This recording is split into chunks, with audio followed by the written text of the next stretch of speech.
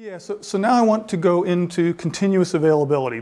We've picked this one because it's really a wrapper for many of the things I've talked about, right?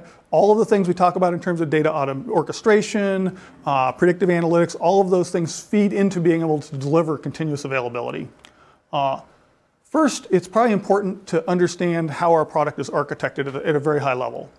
Like most products, storage products in the market, there's this notion of a control plane where the management sort of things happen, a data plane, which is your data path, and then the underlying infrastructure, which actually is the media and the things that actually store the data. What is a little different about our system is this notion of the role of the control plane. Our control plane plays a much larger role than historical storage systems in figuring out the placement of data, doing the analytics to figure out how the system is operating. So it does the normal things of configuring and managing the system, but it also is the interface for the service level objectives that are coming in through these application templates and converting those to placement maps that tell us where the data gets placed. And the ability to, as it's monitoring the system, to provide new placement maps for the data path. So the data path is kind of the brawn of the operation, or the muscle of the operation. Given it's not trying to do all of this figuring out where data should go, it's simply doing placing data where the control path tells it. It's very, very efficient.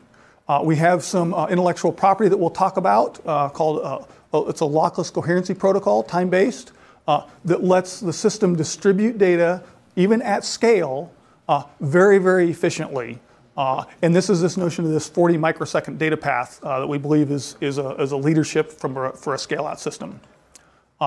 The commodity infrastructure, this is the layer of the infrastructure, but there's a software layer that's associated with this as well.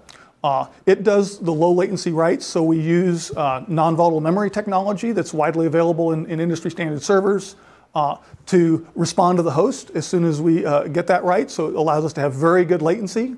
And then it destages that information back to the media. One of the other things that it does that's, to me, was very innovative when I first looked at this is the place where things like dedupe and compression and snapshots happen.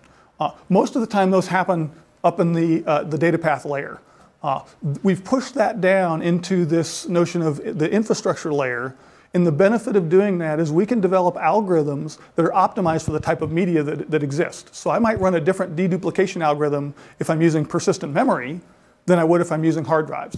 And we support that range of media, so it lets us optimize the type of algorithms we used based on the type of infrastructure that's available to us. And then we have our access fabric. This is how we get to the system to specify the SLOs as well as our data path, whether it be iSCSI for block or S3. And then you see things like NFS and SQL. There's this notion of it's a data services platform. We can choose to add these additional services if we choose to do so, and we do have some plans to do some of those things. So the way this works is the customer specifies their storage in terms of a service level objective via these application templates. That gets converted into a set of policies, which is really the data placement that is handed off to the data path. Now, the interesting thing is those maps can be handed off at any time. So we can constantly give the system new maps, new placement locations to vector the data. And that's what you see here in this policy execution. It's really the execution of those placement maps. We then collect telemetry information that's given back to the control plane. This is this closed loop system. And we also send that telemetry information to a cloud-based analytics platform that also communicates with the control plane to develop this closed loop system that's constantly tuning and optimizing. The tuning and optimizing is best thought of as happening in response to customer input. Customer can say, I want my application to run faster, so place that data on resources that will deliver that. It could be in response to scaling events where I've added new resources to the system, or it could be in response to failures or error recovery. So how does all this relate to continuous availability? So when we talk about continuous availability, it's a little different than the industry standard way of thinking about that. Continuous availability or high availability is typically how many nines can I achieve? What is my average downtime per year? In enterprise class storage, right, there is no notion of acceptable downtime. The system operates continuously. That's the historical definition of enterprise storage, and we want to provide that as well. But there's some additions to that for what we call modern data centers. And that's this ability to, one, change my mind. I've laid out my data in a certain way, and maybe I got it wrong, right? Or maybe I've added new technology. Right? Maybe I've added some Optane some Optane servers to my system. In my most mission-critical, highest performance application, I want to be able to leverage that technology. And we can add features. We could add new services. Let's say we wanted to support NFS or something like that. We could add that on the fly. Those are the sort of things that most of the time are held separate from high availability calculations. This notion of changing the system on the fly, certain scalability events. Those things are removed from the calculations of availability, but that's the way these modern data centers operate. They're constantly scaling, they're constantly growing, they're constantly adding new tenants. And we need to make sure that we support that in our version of availability. So let's run through an example here. So we've got a customer who selected Datera, and they're going to run a proof of concept. Their application in production is going to be a database, so they select a load generator for a database application. We've looked at their production requirements, and we suggest, well, let's use 3 hybrid nodes. So we support, again, a wide range of media in our system. So it could be everything from Optane or NV memory down to hard drives and SSDs. So we support that range. In this particular application, we've suggested, let's use some hybrid nodes. We use the templates that we talked about earlier to create some storage. And after installation, they run some typical things. Their confidence is improving. They go ahead and create volumes, and during that time, we do a patch and a software upgrade. So typical kind of things we might see in a POC. After that, the customer says, "Yep, that seemed to work pretty well. Let's move on to production." So we recycle the volumes, move on. You see, there's kind of a progression here. They move it into production. They add an SSD node. Now here's an important point.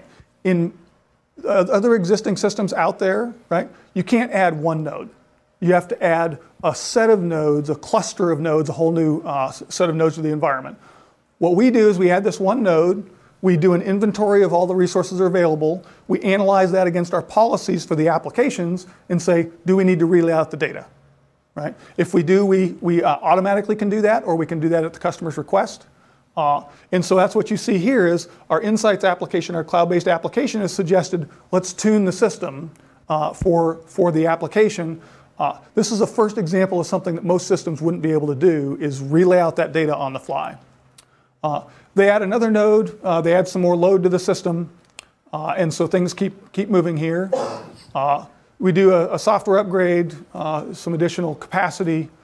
Things are kind of moving along as you might expect during early production. Now the system is being scaled. So they're adding lots of new workloads to the system. Goes from being a 150 terabyte system to 15 times that. Now we're at 2.3 terabytes or petabytes. And so system is growing rapidly, and there's lots of activity going on. Things like we tolerated a rack failure or a network failure. Many systems that are out there today won't tolerate a rack failure because all of their resources are co-located in a single rack. Now we go on through production for a period of time. This is kind of the steady state. System's kind of grown. We've added resources and applications kind of change over time. We go through a number of adjustments, a number of failures and recoveries. All of that's going good. And what you'll see here is this kind of notion of how much risk am I encouraging or encountering in the operation of the system. And this is an important line here because we'll make a comparison to existing architectures here in a minute. One of the other interesting problems people run into is when they decommission a system. Oftentimes data can be lost during decommissioning because the people who ran the system for so long or created the system are no longer available. And even important applications that are being decommissioned or data that needs to be migrated to someplace else can be put at risk in that decommissioning process. One of the things that we'll argue because of our ability to adopt new technology and transition data is that you can have a longer lifetime in our system implementation than you would in other systems, because most other systems, when you initially deploy, the technology kind of generation that you initially deploy with is the technology generation you're essentially stuck with for the life of the system. If you can adapt new technology, adapt new services, it increases the longevity of the system. Isn't that counter to the whole continuous delivery sort of model set, though, in some ways? Wouldn't you want to rebuild what you're provisioning anyway? So, the argument goes both ways, right? It does. So I think that the question is, if you want to support legacy applications and new applications, right?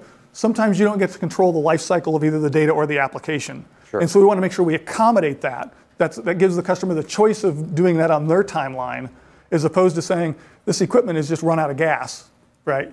You're forced to do that on our timeline. And so what we're trying to do is really give the customer the opportunity to say, I want to transition those applications and those data sets when it makes sense for my business, as opposed to when the architecture, when the infrastructure gets old. Okay.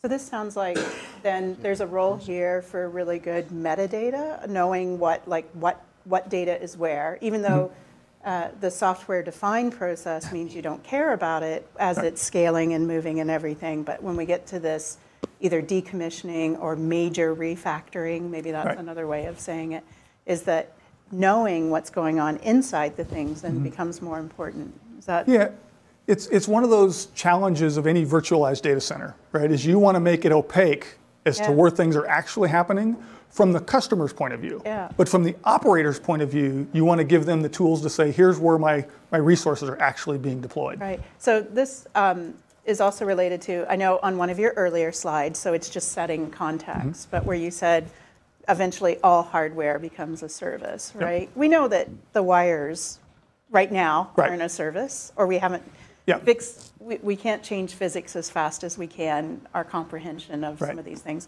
is that I think what we're doing with software defined is just moving sort of the layer of abstraction further down the stack, closer to the hardware, so that maybe at some point when we've got a robotic data center, the wires become a service, or something like that, or wireless becomes faster than wired for some reason. But I think that means that it also exposes us to a whole new set of challenges that I hope we get to, is that the more things become software defined, the more they become sort of driven by the data. And sometimes that's forgotten in the need to innovate and make this all easier on the admins, but then we don't treat the data as well. You can tell I'm biased here. Treat the data as well. And so we've done the typical innovation trade-off. We've traded off one set of challenges for another. So I hope we're going to talk about that at some point. Well, I think so. A couple of things, right? One is as the orchestration capabilities of the infrastructure gets more sophisticated, right? You can provide finer grain control, lower level. It's that moving things down. That's goodness, right? And it allow us to match the infrastructure better to the application need, right? The converse side is this notion of what about the data itself, right?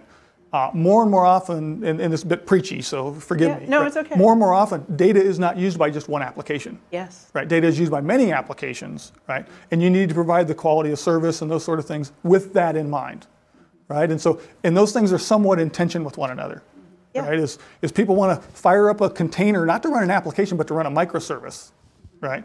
And that microservice, along with 20 others, might be accessing the same data, right? How do we accommodate that? That's an industry problem. What we want to do is allow customers that finer grain control, right? By policy, meaning that we want to set their intent. What do they want out of it? Not how do we accomplish it, right?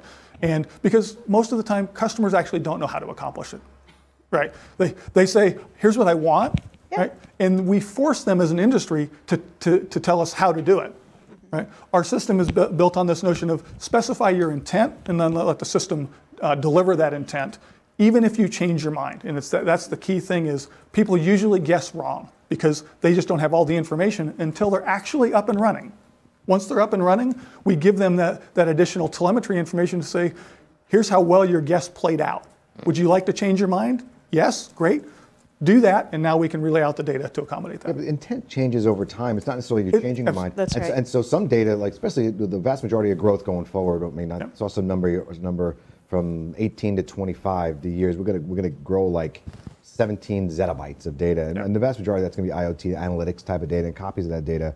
And most of the time that data is sitting there doing nothing until it has to be done something with, and then you need a lot of power to it. So intent can be very sporadic. I mean, and it sounds like you're making them choose, like even if when you choose up front what the intent of your data is great, but you're saying let's change your mind in case you're wrong. Does your insights analytics stuff say, okay, well, we know this stuff's going to be used at some point? How do you accommodate the sporadic intent? Yeah, so it's always a dilemma. And I think to summarize a little bit about what I think you're saying is the value and use of data changes over time.